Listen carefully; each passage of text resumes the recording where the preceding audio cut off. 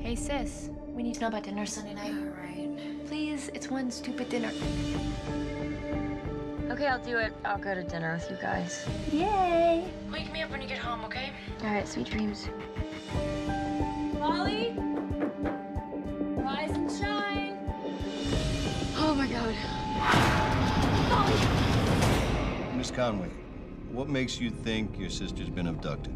This guy came back for me. He broke into my house, took my sister because I wasn't there. Why would he come back for you? I'm the only one that got away because I know his secret. Last year, a hiker spots Jill covered in mud, screaming about how some guy snatched her out of bed, threw her down a hole out in the woods someplace. No! Please! She said she wasn't the only one, that there were human remains down there. Of course, we throw everything at it. Guess what? Nothing. He doesn't exist. He's gonna kill Molly tonight. Jill, it's all in your head. Go home and get some sleep. I'll sleep when he's dead. I need some information. A crime was committed. What kind of crime? I just wanted to know if you saw anything unusual. Hey, what the hell are you doing? Stay back! We've got a crazy woman out there waving a gun. If she drops someone, it's on us.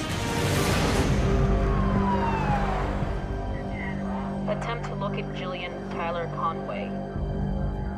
5'4", blue and blonde, should be considered armed and dangerous. We lost her. It's gonna get dark soon, and Molly is gonna be dead, buried at the bottom of some hole, along with all these other girls that nobody's looking for.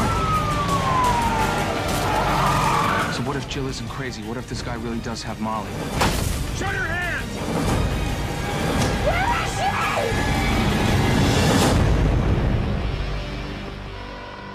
Who's this? You know who I am. And I know who you